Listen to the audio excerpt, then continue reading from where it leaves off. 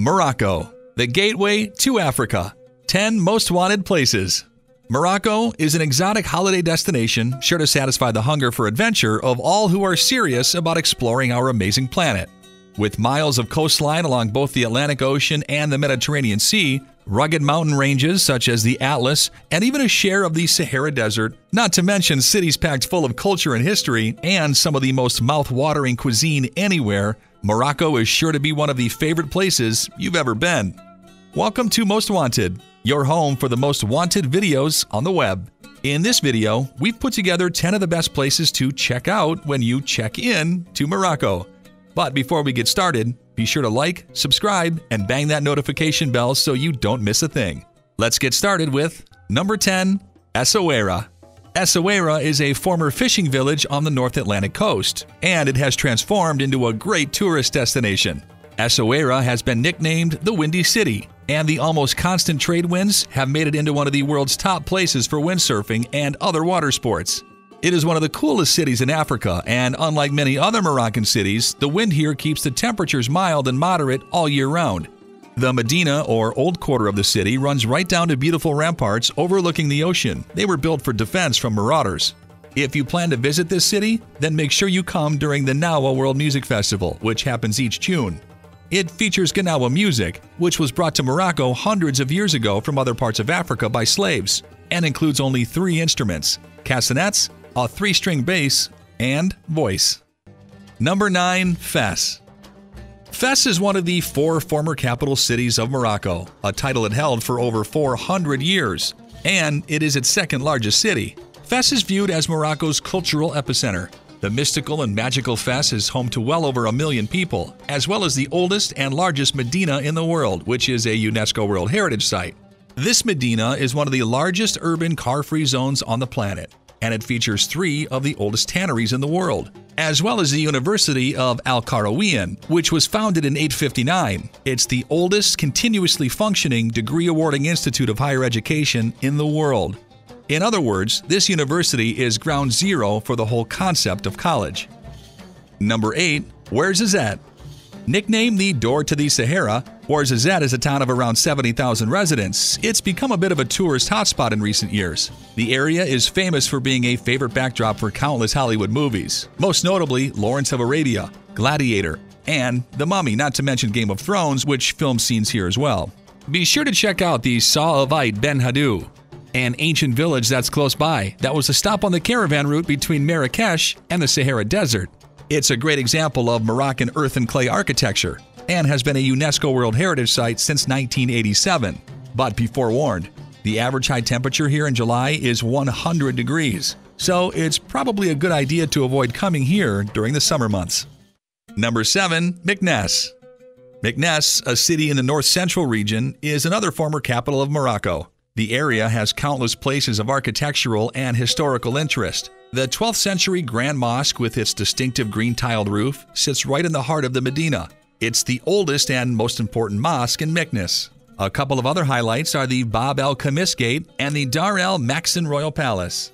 Meknès is also often used as a base to visit Volubilis, the nearby Roman ruins with some incredibly well-preserved examples of mosaic tile floors. Those give you a glimpse into how the upper class used to live in Roman times.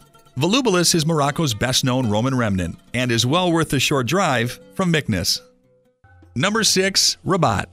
Rabat is a city of over 500,000 people that is situated between Casablanca and Tangier on the Atlantic coast. It was founded in the 12th century, and since 1955, the year that Morocco gained its independence from France, has served as Morocco's capital city.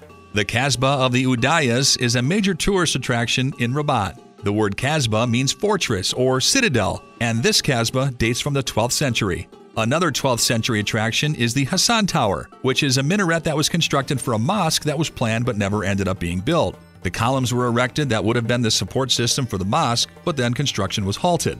The columns are still standing along with the Hassan Tower. Not far from here, there is a mausoleum of King Mohammed V. These 2 sites, which are side by side, combine to make the most visited attraction in Rabat. Number 5, Casablanca. Everybody has heard of Casablanca. It became a household name after the 1942 movie starring Humphrey Bogart was released and became one of the most well-loved films in history. Casablanca is Morocco's largest city, and close to 4 million people call it home. The city was founded in the 7th century, and most of it had to be rebuilt after an earthquake rocked the area in 1755.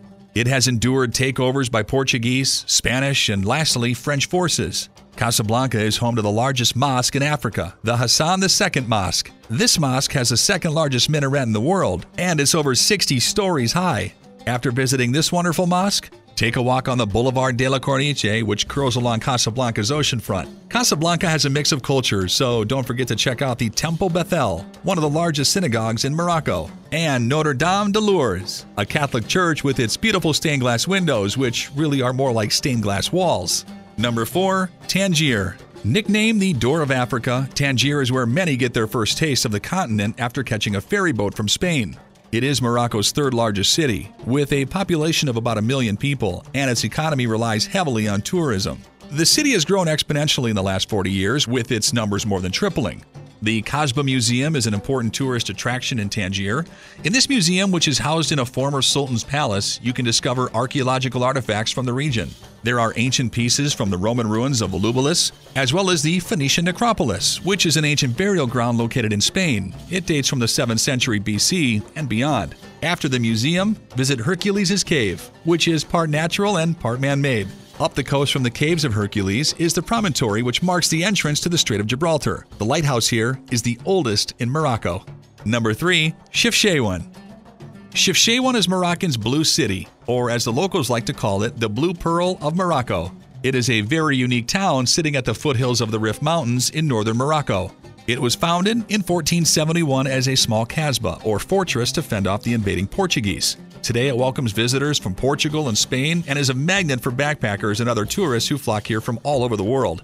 This is one place you won't mind getting lost in. The best thing to do here is wander around and soak up the sights, and getting lost is just part of the fun.